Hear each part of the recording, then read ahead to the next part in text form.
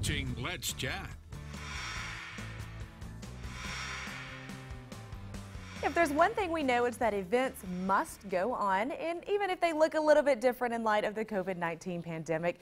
And no exception is the Austin Hatcher Foundation for Pediatric Cancer and their annual virtual celebration of life and hope. Well, it's not virtual annually, but it is this year. Here to give us the information is Miss Julia Becker. Good morning, Julia.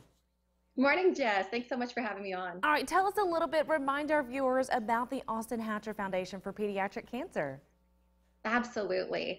We are located here in Chattanooga, and what we do is treat the effects of childhood cancer. So we see patients from all walks of life, all throughout their cancer journey, really not treating cancer, but helping them with the side effects from chemotherapy or missing school or just that stress of dealing with their illness. So we see kids of all ages, and we help them right here in Chattanooga. Absolutely. You do such great work, and you affect so many families here in our area. All right, now the Celebration of Life and Hope is an annual event for you, but it's going to look a little bit different this year. Definitely. This is our 13th annual event. We're so excited that we could even continue having this with COVID. But the virtual event will be very similar to kind of that program portion for guests who have attended our event before.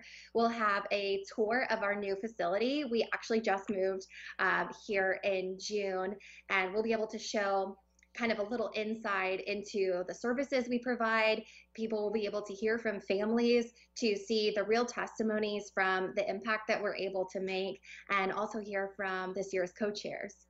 Perfect. All right, and one thing that we always look forward to is you usually have an honoree, and you share a story and you honor an individual at each event. Who was the honoree for this year? Can you give that away just yet? Yes, I can. This year's honoree is really special. She is Simone Otterman. She's actually the daughter of our co-chairs this year, Mike and Tracy. And Simone passed away to cancer 5 years ago from the effects of cancer, but we are able to honor her life this year. And Mike and Tracy are able to share their story and really just share the impact. They helped us come up with this year's theme, which is Building Dreams, Healing Hearts. And that really encompasses the two things that we do at the Austin Hatcher Foundation. We are here to help the children who survive, but then also be there for families who experience loss from pediatric cancer.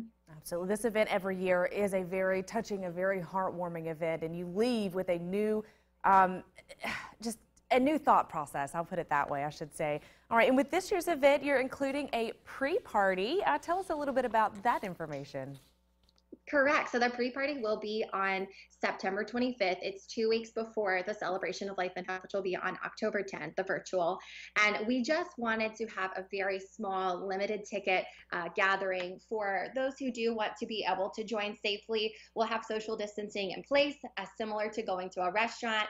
But we just wanted to be able to give people a way to come in, see our space, have a tour, see our amazing occupational therapy room with the gym equipment and our music therapy room, and just really see the impact that their contributions make this year. Perfect. So there is the opportunity for the limited in-person event that's going to be happening a little bit ahead of the virtual event, again, September 25th.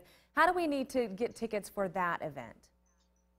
Everything is on celebrationlh.com, whether that's registration for the virtual event or tickets for the pre-party or just learning more about the event itself. It's all right there. All right, and again, the virtual event is happening on October the 10th, correct? Correct, yeah. Perfect. And this is what I love. You can enjoy it from your home. You can dress up with your date if you want to, or you can enjoy it in your pajamas and slippers. Absolutely. That's the fun of a virtual event. Nobody knows what you're wearing. All right, grab your friends and host the party at your home if you want to, but be sure to join in with the pre-party and the virtual event. Again, tickets are on sale now. You can visit celebrationlh.com for the Celebration of Life and Hope. Again, an annual event that is not to miss, and I'm sure it will not be any less exciting and any less special this year.